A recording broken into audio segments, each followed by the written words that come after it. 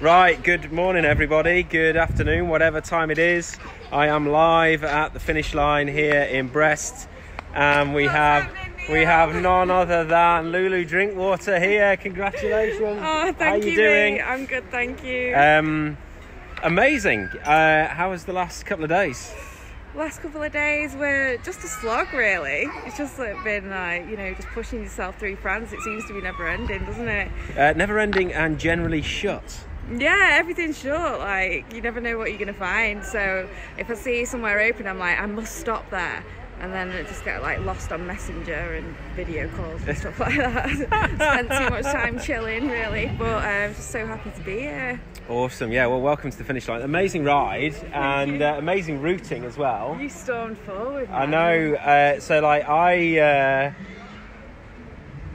Yeah, well, exactly. And Matt says, well done, Lulu. I got worried when you went deep into Bosnia, but you made it. So I met Lulu top of the Seren, and then the next day we rode up the gallery road up to the Col d'Ornon together, which was just amazing. And we were going to do a video then, but I'd run out of data, so we're kind of making up for that here. So yeah, no, I've had a load of friends watching you, and a load of friends really kind of excited about the routing that you took. And you went completely off-piste. Talk to me about it. I just wanted to get away from the cluster, really. Wanted to do my own thing and be truly self-supported. Not saying that other people weren't self-supported, but it's just my character. I like to do things a little bit different. But I didn't actually realise that I was going through Kosovo. I know it sounds a bit stupid, but I didn't realise until I got to the passport control, and the guy was like, "Welcome to Kosovo." And then I was like shitting myself. I arrived in the middle of the night and it was chucking it down, and then I saw this little tent with these fridges lighting up at me, and some guy just stood there, and all he was selling was sunflower seeds, water and energy drinks. And I just pulled up on the side of the road and he handed me a can of Red Bull, or a shell version of Red Bull, and handed me a bottle of water. And I drank it. I was like, "Oh, thank you so much." I was like, "How much do you want for it?" I went to grab my purse, and he just said, "No, it's okay." But obviously he couldn't speak English. But I was just like, "Wow, this is my first experience of Kosovo," and everyone else was just so friendly. I mean, I was breaking it, to be honest, because I thought Kosovo, just never even thought of coming here. I've got no idea about the place. I've done no research. But then, I just eased into it. And then there was the bears. I was cycling along the road. This is the wolf story. No, this is not the wolf story. So tell us.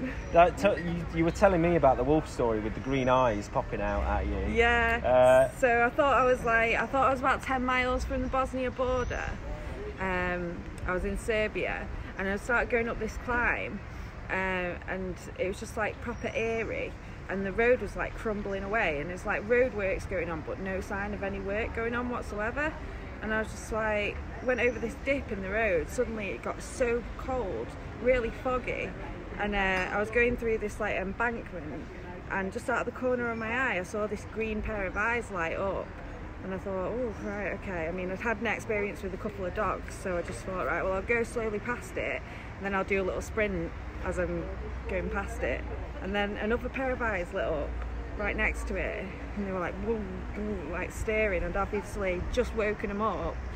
Next thing, ping, ping, ping, 3-4 more, and then they're actually barking and growling and about to come out. Well, they're coming after me, and I just step on it, and then 2 or 3 more come at me from the other side, and I didn't want to stop. Then after that, I just kept on getting deeper into the forest.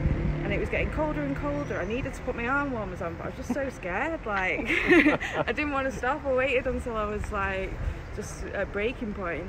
And then I found somewhere to sleep. I saw 2 ambulances, and there seemed to be some movement.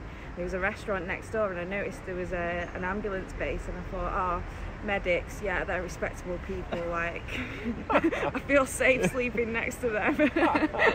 Awesome. Well, look. Right, so Matt says, Lulu, when you were in Bosnia and saw most going through Serbia, was there a moment when you thought of changing routes?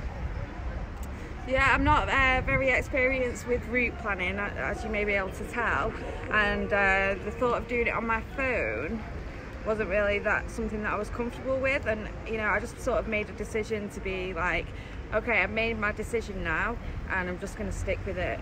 So that's what I did. And what was your hardest moment?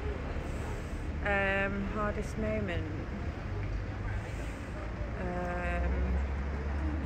It was just after the wolves. The hardest moment was me. I got scared. I understand that. I got scared. I didn't want to cycle through the night anymore, and it sort of like was a reality check for me. Like, things can go horribly wrong. Yeah. I threw myself in the deep savaged end by a pack of wolves in the middle of Kosovo. Yeah, I mean, at first I thought they were dogs, but then it just kept on getting these flashbacks to it, and then I thought, hang on.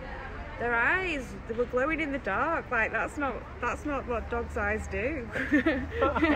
Awesome. Well, look, amazing ride. Go get yourself a beer. Thank you, buddy. Congratulations. Amazing ride to you as well. Thank you. And So pleased to have met you. we'll catch you all again in a bit. I'm hopefully going to interview John shortly, who had a very special visitor for him here at the finish line. Right, thanks everybody. Catch you later. Bye.